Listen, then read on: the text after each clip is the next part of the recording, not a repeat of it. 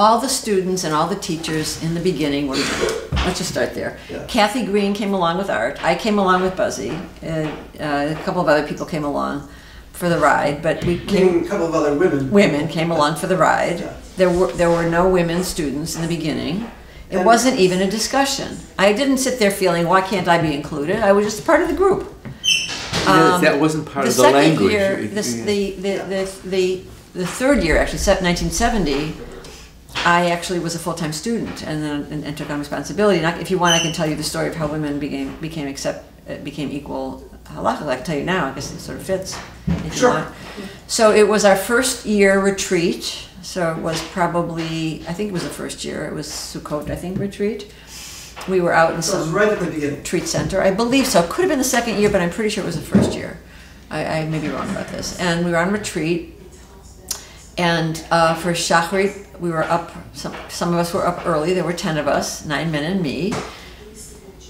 And no one was thinking, oh, we would arm a Minyan or anything like that. And then one of our members was, I think Epi Epstein was saying Kaddish. And he was the one, he grew up Orthodox. And someone said, oh, Epi can't say Kaddish, there isn't a Minyan. So I counted noses and I said, why, there's 10 people here. And I wasn't being provocative. Remember, I grew up in a feminist household. I mean, granted that feminism hadn't hit Judaism yet in my world or anybody else's world, but here we were, we were equal people, and I was a player. I wasn't, I hadn't been applied and gotten admitted or whatever, but I was very much a part of the community. So, and people were like, oh. And then someone said, well, let's ask, Epi gets to decide whether he could say Kaddish with 9 men and a woman. And Epi said, fine. Was it immediate? Yeah. I think so. And then... In many other cases, we subsequently studied the halachic sources, but in this case, for other things. But in this case, we needed to make a decision, and it didn't come from ideologically, it just came because there were 10 people there. And then pretty much from that day forward, we were egalitarian.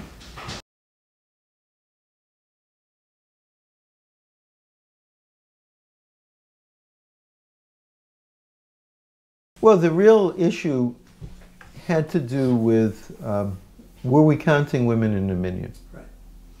And that was a decision. There was a kind of famous incident. Have you heard about this story? No Perhaps. one's told it, so please do. Here's my recollection. We were on a retreat. And this must have been the second year of the Havurat. We were on a retreat. And Epi had to say Kaddish. For his father. For his father. And there weren't enough men to make up a Minyan. Now, how that could have been, I don't know.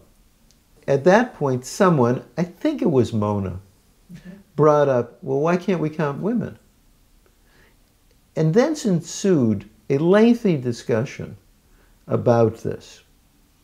Back and forth, I can't remember the details of it, but whether we should, whether we shouldn't, whether we could, whether we couldn't, that kind of thing. Right on the spot. On the spot, I think. I think on the spot. And finally somebody said,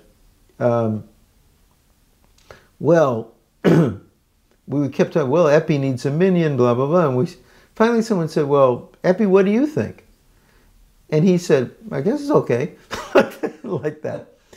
There was nothing. That was it. That was the decision. There wasn't a learned investigation of Jewish sources and a tshuva written by... That was it.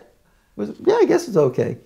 All right, so we'll do that. It was just like, my recollection is it was fraught, that's for sure, but the decision itself was kind of casual, emanating out of very intense conversation. Well, I'll tell you, that one I know. There's a classic Havurat story, and that is in the second year of the Havurat, but I'll jump back after that. The second year of the Havurat, we were on retreat. And at the end of the retreat, Saturday night, I guess, Epi, Seymour Epstein, stands up and says, I have Yortzeit on Tuesday, and I need a Minyan. Who can come? And people raise their hands. How many people can come to the Minyan? And he starts counting, and he counts only the men. And Mona Fishbane, Mona DeKoven, who was maybe married to Buzzy, maybe it's just engaged to Buzzy at that point, stands up and said, "Excuse me, you asked how many people can come? I'm a person." And we all stopped, and at that moment we began counting women in the Minyan. That was the moment when it happened. And it just happened automatically. We all said, "Of course." And there was no opposition to it, and there was no need to consult halachic precedents or to ask shaylas. It was just, that was obvious to us that she should be counted, the women should be counted, and we immediately became egalitarian and started counting women at that moment or that Shabbat. It was just so clear.